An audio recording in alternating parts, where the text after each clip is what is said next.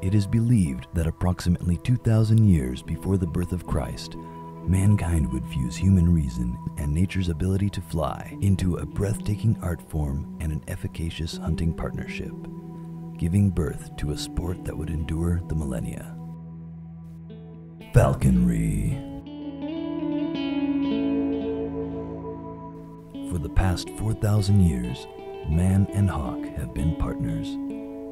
From the fabled glove of Attila the Hun to the royal muse of the medieval aristocracy, raptors have winged their way through history, climbing ever higher to reach an ascending pinnacle in the modern era and the future to come. The renowned medieval historian Robin S. Oggins prefaced his Yale dissertation work, The Kings and Their Hawks, with, "Falconry was perhaps the most popular form of hunting among the aristocracy." The sport reached its greatest prominence in the legendary hunting grounds of the ancient kings, where it was practiced for sport and for supplementing the pantries of peasantry alike. But with the gusting winds of time, it has drifted into modernity. So what is this sport that passes from generation to generation through the millennia? How does it captivate so thoroughly the hearts and minds of those who discover it? What instills the passion that channels the lifelong energy and devotion of its many artisans? Falconry can be defined as the taking of wild quarry in its natural state and habitat by means of a trained raptor. In essence, falconry is the training of raptors to accept you as a hunting partner and permitting the birds to do what they do every day in the wild, but with you as an assistant. It's an unpredictable game of chess in which limited control is exercised by the falconer over the pieces on the board, be it themselves on the ground, their bird in the air, and perhaps their dog on the move. It's the wit and cunning of the falconer as he attempts to design the fate of the prey through an extemporaneous arrangement of nature and humanity into the perfect system of predation. How does the falconer assume the role of chess master? How can he rely on a raptor that erupts so wildly from the glove into the unsolicited freedom of the limitless sky? How does he achieve the ideal of unity between 4 different species of God's creation all at once to mastermind the perfect hunt? Over the course of the millennia, falconers have developed and honed the skill of positive reinforcement.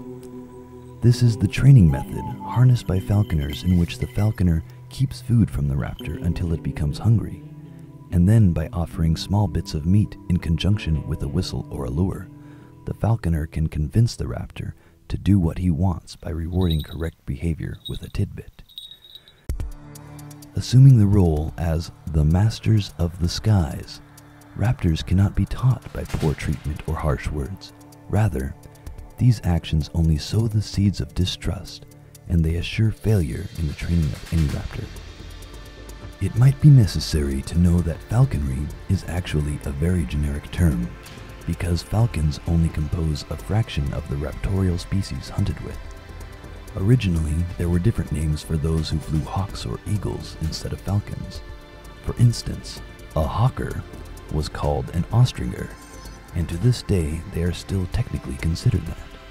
But time has dictated, for the sake of simplicity, that all the branches of raptorial hunting can be lumped together into one solid term, falconry. But most versions of falconry incorporate a raptor waiting on you to flush game, followed by a dramatic dive or chase, ending with a catch or a knockout strike as the raptor connects with the prey. In falconry, humans take a secondary role, similar to a bird dog for an upland game sportsman finding and flushing the birds for the hunter. Falconry is a true partnership between man and nature. With the modernization of the planet, many ancient sports and arts were lost, and the ones that remained only did so by means of austere adaptation. So how did the falconer emerge from the shadows of antiquity with a hawk on his fist? What changes were wrought upon a sport so beautiful in its barbaric nature? These are the questions which will continue to evade answering, because at its core, very little has changed about falconry. From the equipment used to the names of that very equipment, time has left many aspects of falconry as they have always been. A dogged persistence has kept the sport in its rawest form, and modernity has only advanced the sport with its measures of preservation and care. However, there are some things that have changed. Today, falconers make use of kites and balloons to exercise and train their falcons. The falcons of today can fly to heights so great that the raptor is visible only with high-power binoculars, and falconers are willing to fly their falcons at these heights without fear of losing them because of the assurance granted by modern radio tracking systems called telemetry.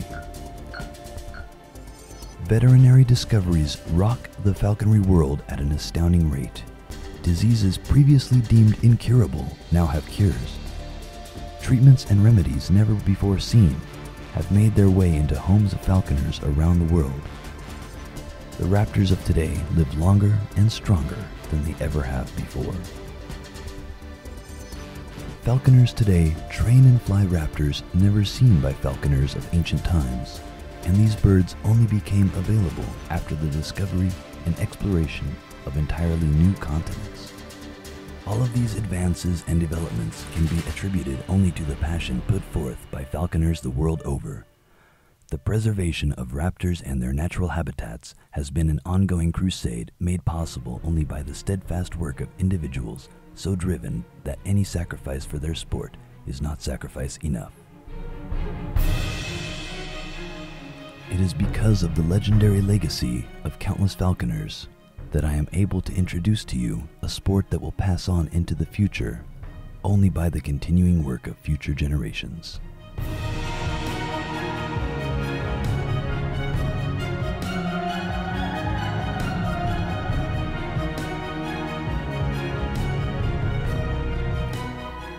Welcome to the Sport of Kings.